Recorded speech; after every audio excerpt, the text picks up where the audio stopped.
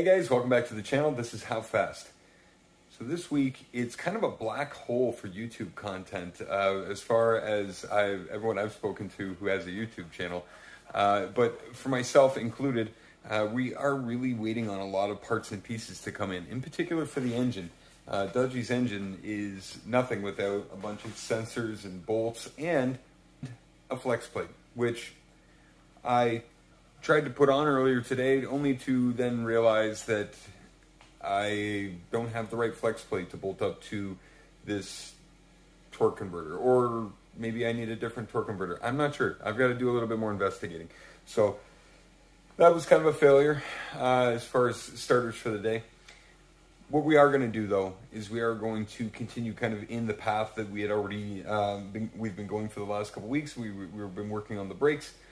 This week, I think we're going to pull off the hubs and we're going to press out our wheel studs. These wheel studs are a 1/2 inch huge wheel stud, which doesn't fit through any pair of wheels I can find. Our new tires, our new wheels that we got from Jags are no exception. They would not fit on these wheel studs. And I've done some research and found out, yes, they are huge. And for that reason, we're going to have to press them out and find some 7/16/20 wheel studs to go in their place. So good thing we got a new press there a couple weeks ago. We'll be able to use it, put it to use today, and I'm going to get started pulling the wheels off and we can start pressing that out. So as you guys know, I ordered a Holley Terminator X back in May, and it's been months now and I still haven't got it. I called them up and said, hey guys, did you forget about me? Did you lose my order? They said, no, there's just a big back order on them and you're in line. I can't believe how long we have to wait for some pieces and parts. It's amazing.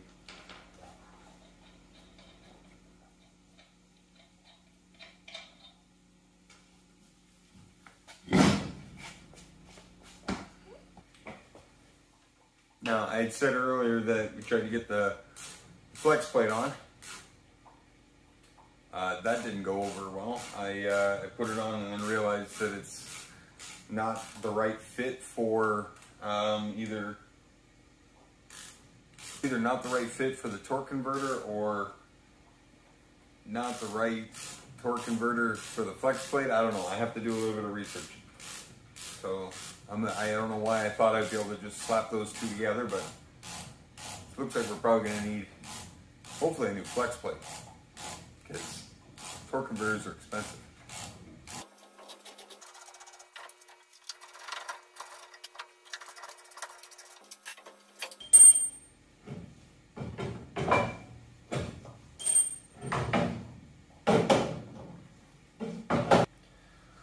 Also, I need to now find all new hardware for this engine, which is, you know, that's probably one of the hardest things about this, is just finding what's the size and the grade and the thread pitch of all of this hardware that I need for this engine. So, not that that information isn't available online, it's a matter of finding it locally is what I'm trying to find to avoid shipping fees and waiting for this stuff to come in. It takes a lot of forethought, which admittedly I'm kind of lacking in.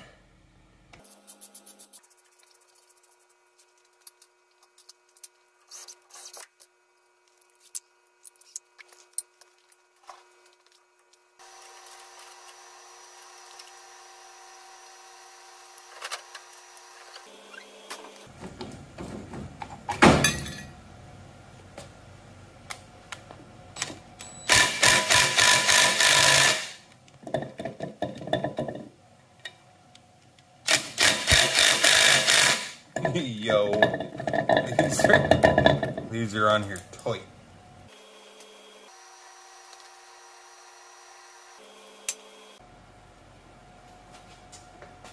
I don't know if I mentioned in the last video, but this Power Glide's for sale. So I think it's out of an old Corvette, I think. That's what I was told. So if you're looking for that, or a TBSS throttle body, we decided I'm not going to use this. So that's for sale as well.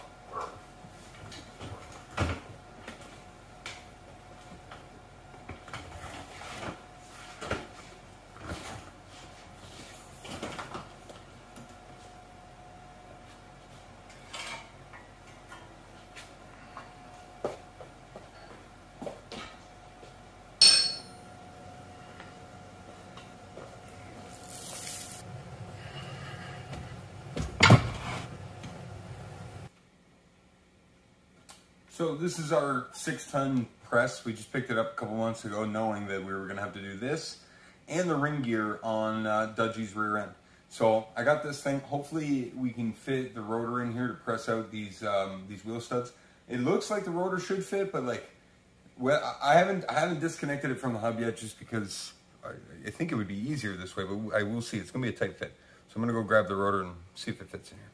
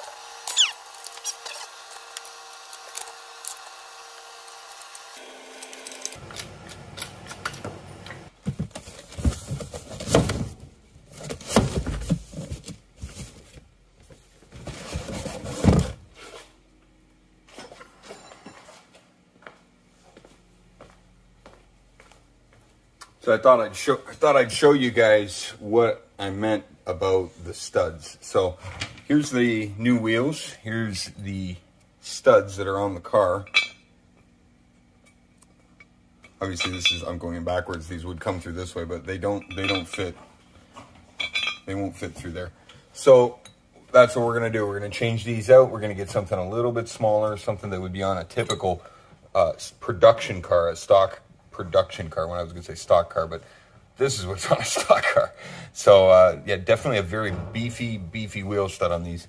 So we'll change those up. We'll get new studs and new nuts that'll fit in our new wheels. Now we're going to go take the back off, because if there's one thing I've learned from working on Dodgey over the last couple years, it's that you don't assume anything. I'm going to go out on a limb and I'm going to assume that the front is the same, both left and right, because I've seen both of them. But to make the assumption that the front is the same as the rear would be a mistake. So I'm going to just take this wheel off. We're going to take a look at it and see if we can get the wheel studs off of this, because obviously these need to get changed as well. But whether they can be done with my press or not is yet to be seen. So let's dive in. Insistent on standing right in front of where I'm working.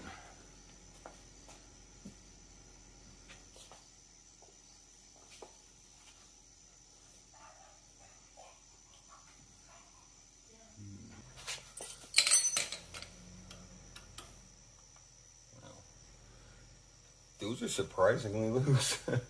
I kind of expected these were going to be like a problem to get out, but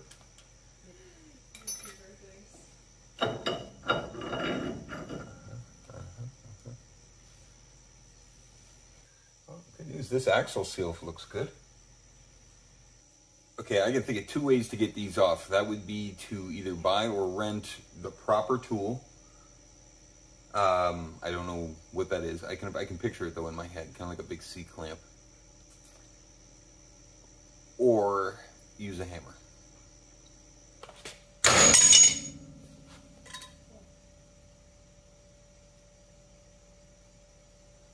I don't know if that was supposed to be that easy. So as you can see, it's a good thing we didn't make any assumptions. This is the back. Look at how it's ground down. I don't know, you know what? Maybe they come like that. Maybe they didn't grind this and they came like that. I don't know, but very tight to get in there. The knurled area here is completely worn out. That's why those ones just flew out of the back. So when I get the new ones, we will make sure that they're nice and tight. Here's the fronts. So you can see there's quite the difference between the two. So this is a 5/8 11 thread. This is a 5/8 18 thread. Yeah, very different. Won't fit into our wheels, and even though like this one being just a slightly finer thread will slip through the wheel just barely, but the nut that goes on this will never fit in that wheel. So we need to get some new studs. Now the question is 7/16/20 or 9/16/18, I think is the other option. I'm not sure which one to get, and it's really a matter of which nut is going to fit well inside of this hole here. So we'll have to probably bring this and these to wherever we get these studs from, and we'll have to talk to them and make sure we get the right knurl, the right length, the right thread pitch, the right diameter. It's going to be it'll be interesting, and also a nut that's going to fit in here. So it's quite a few things that are going to have to work out for us to get this this problem solved. It's very much like a treasure hunt with this car. Like every part and piece you go to find, you gotta dig into it, learn about what you have, because it's not like, it's rare that you can just like pick up something on this car and go, oh, I know what this is, because it could be from anything. So, you know, you have to do a lot of research on what it is and then what you need. And then likely sometimes it seems like with this stuff, it's kind of hard to find something that has the correct knurl size, length, thread pitch, and size. So I don't know if I'm gonna have to get some custom wheel studs, or if maybe I can get away with like these 9/16 diameter wheel studs as opposed to the 7/16. So I'm gonna have to do some research and get back to you on that one. So like I said, gonna have to get a new flywheel. We're gonna have to order up some hardware to make sure we have the correct hardware to bolt everything up, and then we'll be putting the engine in. But the engine won't go in probably until we get these new wheel studs in and try and get this whole wheel situation figured out here, because I want to see the car on the ground on its wheels, so that we really take that next leap into Dodgey not being a stock car, not being a NASCAR. It's going to be a drag car. And seeing him on some big, thick stickies in the back and skinnies in the front is really going to say that to anyone who sees him. So, let's talk about HowFast trivia. Last week's question was one for the Bond fans, and I got a couple of answers and only... no, actually, I got a couple of answers, and both you guys guessed, and both you guys got it wrong. So, last week's HowFast trivia question was, which Bond girl did Citroen feature in their 1985 advertising campaign? Your options were A, Grace Jones, B, Ursula Andress, C, Honor Blackman, or D, Diana Rigg. The correct answer, as none of you got it, was A, Grace Jones. I hope you guys are on your game this week. I hope you get it right. Please feel free to look up the answer. I want to see some comments below. This one's a bit easier just to get you guys back on track. This week's HowFast trivia question is, in the movie The Love Bug, what type of car was Herbie? Your options are A, Volkswagen Golf, B, a Ford Fiesta, C, a Mini Cooper, or D, a Volkswagen Beetle. I look forward to hearing you guys' comments and questions. If you want to get in touch with me, you can get me at howfast10@gmail.com. You can find me on Instagram at how__fast, or just look me up on my link tree. And I'll catch you guys next time. Find out how fast we can make this car go.